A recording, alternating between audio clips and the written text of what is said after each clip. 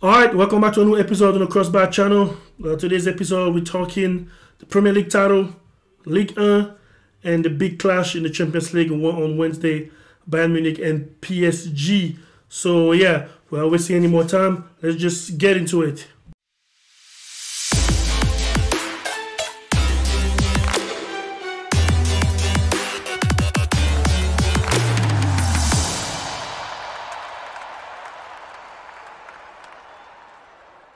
So we had Manchester City and Newcastle early morning. I'm sure Arsenal fan was really hoping that Newcastle can pull off something, at least get a point out of City. It kind of looked that way a little bit, but then the game really kind of got out of hand. City scored, and Bernardo Silva came in and scored. So yeah, City won 2-0, and then Arsenal suffered. It went down to the wire. Arsenal was, down 2-0. Past the 70th minute, and then Arsenal ended up winning 3-2. I think it's something to say about this Arsenal team. Those are the type of thing, when you look back at the end of the season, these are the type of wins that makes a champion. The road is not supposed to be flawless and easy, but this type of game, when you're down 2-0 at home, your rivals already win early in the morning, the pressure is on you to keep the status quo. And you only have 20 minutes left, or 27 plus the added time, and you found a way to score 3 goals and get a 3-2 win. Those are the type of victory that makes a squad really believe, hey, we can do this. Not that we're untouchable, but hey, this is happening. We're making this happen. Because it's easy to just drop the ball and be like, yeah, it was just too much, the pressure, and this and this and that. But Arsenal responded big time. This was a big win. I know it was only against Bournemouth, but it became a big win because they were down 2-0 down the wire. But coming into the game, pretty much everyone had we had a consensus saying that Arsenal was going to win. But just what happened in the actual game that makes it even a stronger case for the title race. But here's the thing: Arsenal losing the forward. Leandro Trossard got injured today. Keita is injured. Gabriel Jesus, of course, is injured, and you can tell during the game, Arsenal had the possession. They were really dominating, playing around. If it had that boring, if I can say, it had that boring Barcelona. It had that boring Pep Guardiola read. That's what I want to say. He had that boring Pep Guardiola tap, passing the ball around the 6-yard box, and nothing coming in as far as ball crosses in the 6-yard, because they're missing a striker, and that's why City was also the year they didn't have Aguero, or they had no strikers. Possession was great, it was fluid, but you kind of had a feeling are they even going to be able to do it? And then they conceded the second goal. At some point I was like, I didn't think they were going to pull it off, but yeah, they did it. But as much as it's a great result, how are they going to cope now with no striker? No really striker in the team. Jesus is gone, like I said. Trossard got injured today, and Keita is injured also. Who's going to step in? They got a win today, but they're not going to face Bournemouth every week. They're going to have to figure out something. But yeah, I guess tomorrow's another day. They live to fight today, and they fought, and they got the win. Yeah, City still at 5 points from Arsenal. So Arsenal kind of maintained them at elbow length, as I call it. But yeah, it's gonna be tough. Especially with the injuries. When City can afford certain injuries, they have they pretty much have 2.5 squad for Manchester City to go along the game. But Arsenal squad is super tight. But we see how they handle them. And that's also what makes a better story. See if they can go through the end with this lead. But yeah, but we see that's how you grow as a team and as a group of players. Again, 2-0, Man City defeated Newcastle. Newcastle played really well. I don't know if they're still going to make top 4. They've been dropping points left and right, Newcastle. I think the hype, not that the hype is going down, but they're certainly going downward as far as the league table. So I don't know. They got to find something. They got to find it inward. There's no market transfer going to save them at this time of the year. So they got to figure it out. Personally, I would say to start Alexander Isak. I think he should start. He has the pace. a little bit more unpredictable. I think he should start. I understand the experience that Callum Wilson brings in, but either he should start the game or should come in sooner. Alexander Isaac shouldn't be starting, 30 minutes before the game or stuff like that, before the end of the game. I think he should have a start. Also, Saint-Maximin should start. If Saint-Maximin start that game, that's probably a different game. I know it's not really known to be too consistent, but if he starts that game, he's a showman. Saint-Maximin is a showman. And a game against City is the type of game that he likes to shine on. So, yeah, if I were the coach, I'd get Saint-Maximin, get Gordon on the bench, and then start with Alexander Isaac and push, trying to get a win.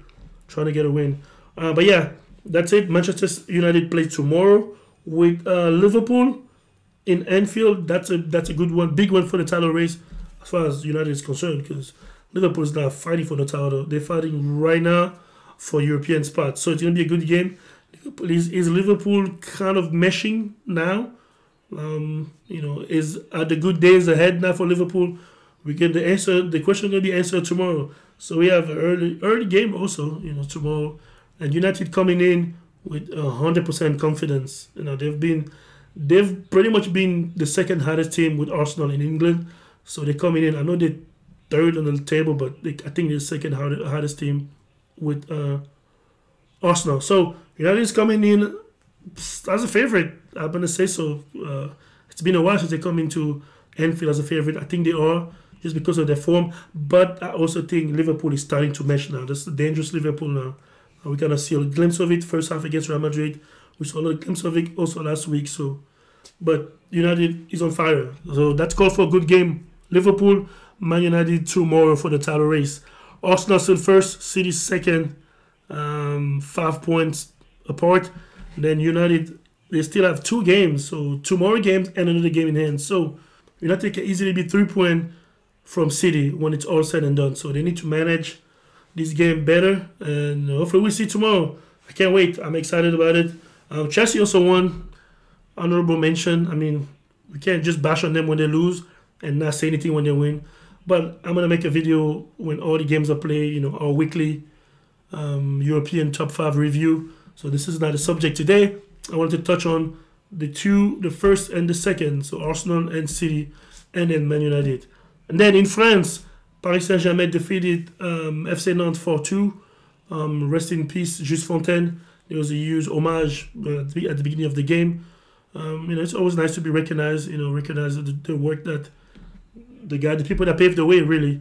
And on that night that he was honored, Kylian Mbappe break the record of Paris Saint-Germain all-time top goal scorer. So that's good. You can tell Mbappe wanted it. He was adamant he wanted it. He had the shoot for it. I think it was Nike. Nike gave him the shoot already prior to the game. Everybody was kind of like ready for him to break that Edison Cavani and everybody else's record. And now he's the top scorer ever for Paris Saint-Germain. Now Paris was leading 2-0, and then they got, and then FC Nantes came back 2-2, and then it feels like it's going to be one of those games, especially injuries. I think Marquinhos is going to be a big question mark. PSG is piling injury. I don't know how they're doing it this season, but they're doing it through injuries. A lot of bodies out now. But then they rallied back and scored 2 more goals, and they won 4-2. So Paris is clear on the league table as of now, 63 points, 11 points of Marseille. Marseille hasn't played yet. Marseille is going to play tomorrow against Stade Rennais. Marseille has to win to keep close to Paris, to keep the suspense going, and to keep really believing after the dissolution in the Coupe de France against Hennessy. This is the only thing they're chasing this season. So Marseille and Rennes is going to be a good game. We see whatever happens. I hope for the Olympians that they win, but really, I could care less if they win, really. I could care less about Olympique Marseille. That segue me to the Champions League coming back Tuesday and Wednesday. Everybody know the big game, Bayern Munich and Paris Saint-Germain. Who is going to go through? Bayern Munich won 1-0 in the Parc des Princes. Can Paris go to the Allianz Arena and get a W? For most experts, and from my point of view, I think if I only look at the first half of the game, okay, let me say, if I look at the game pre-Mbappe, I'm going to say a definite no. But the game post-Mbappe's entrance, Paris can win. If they play the way they play, but here's the problem. Can they do that for 90 minutes? And they have so many players injured. I mean, we already learned today, Neymar is definitely out. I know we speculated about it in the previous videos, but it's official. Neymar is not going to play that game. Marquinhos got injured today, his hip, so likely he's not going to play. Hakimi is injured. Nuno Mendes is coming back. He came back. He played today. He came back today. When I think Bayern Munich is getting back their squad, I know Leroy Sané is listed questionable. Other than that, Sadio Mane is back in the lineup, and pretty much everybody is there. So, can Paris do it with a diminished team? It remains to be seen. I don't think so. I would have loved Paris, both teams be in full strength to really have the game and evaluate who's actually the best between the two teams. But Paris is coming very diminished. Hakimi, who's to me the best right back in the world, is not going to be there. Neymar is not going to be there.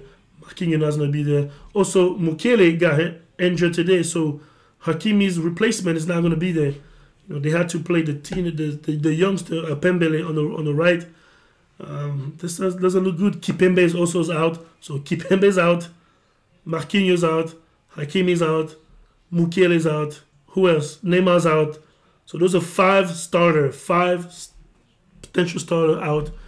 So, but this is the big boy league, so no excuses. But it would have been nice to have both teams at full strength. But it's football, and Paris does have Lionel Messi and Kylian Mbappe. So, but we see on Wednesday the game. Other than that, that's it. Again, tomorrow we got a bunch of games, and then after all the games are played, we're gonna do a weekly review of top 5 leagues review, and then we're gonna touch also. I'm gonna make a segue on Kevin De Bruyne and Modric from Chelsea, and I want to dissect. I want to prep that video for tomorrow. You know, is Kevin De Bruyne on a decline? Is it done? Is Kevin De Bruyne cooked? Because I've been seeing things from Guardiola that seems to say that Guardiola probably doesn't trust him as he used to. You know, getting him out of the super important games like he did. He done that before. I noticed that before, and I thought maybe was De Bruyne sick, or was it a fluke game? He did it again today. You know, taking him out for Bernardo Silva. Now Bernardo Silva came in and scored the second goal, but that's besides the point. Guardiola never take De Bruyne out in an important game when he still needed. So he's been doing it. I've seen it a few times. So it got me thinking, wait, is Guardiola telling us, is this De Bruyne last season as a full-blown starter? Is it going to be a super starter again next season, or is he going to have to share, you know, the spot like everybody else now in Guardiola's system? And also I want to talk about Modric in a different video. Is Modric overrated? Was he overhyped? Is he living up to his expectation? Is he living up to the hype? And especially not just him, but all the Chelsea January transfer. So yeah, this is not the topic of today. I will get that video rolling sometime in the next couple of days. We're gonna have that discussion, and I'm gonna submit that to you guys, and I want to hear you guys in the comment. But yeah, that's it for today. Tomorrow we're doing the top 5 review and the 2 topic that I want to bring as a segue. Thanks for watching. Thanks for sticking up with me. You guys, let me know in the comment below who you think is gonna win the race in England, who you got between PSG and Bayern Munich, and I will see you guys on the next one.